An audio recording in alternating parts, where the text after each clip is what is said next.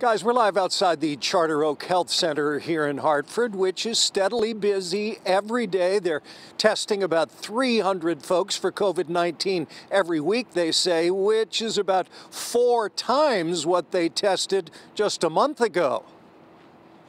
Hartford's Charter Oak Health Center is among the community health centers statewide that are no longer a testing partner with the state. So if you go to like a Charter Oak Health Center, if you don't have insurance to cover the cost of your test, you have to pay out of pocket for your test. And if the individual can't afford the roughly $100 testing cost, Charter Oak must foot the bill.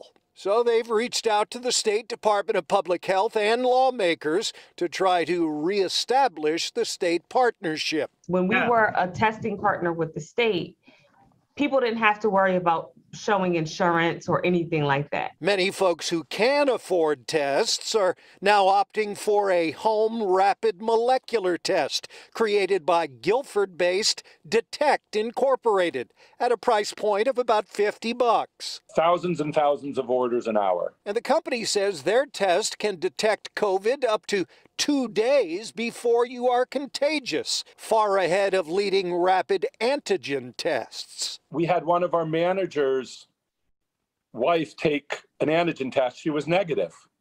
She took the Detect test and was positive.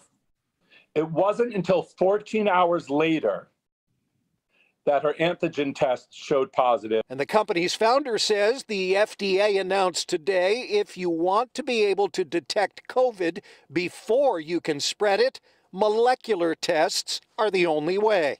From our family to yours, Detect.com. Detect's test results available in minutes. Other testing options include Drive Up with no appointment necessary, but a 3.5-hour wait on Wednesday at New Britain Stadium.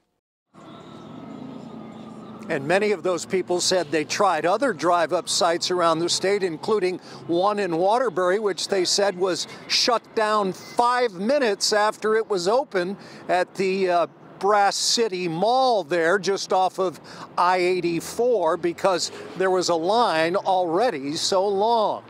Here back live in Hartford at the Charter Oak Health Center, they say while they're excited that more people want to be tested, they're equally encouraged by the fact that more are getting vaccinated every day. Live in Hartford, Tony Terzi, Fox 61 News.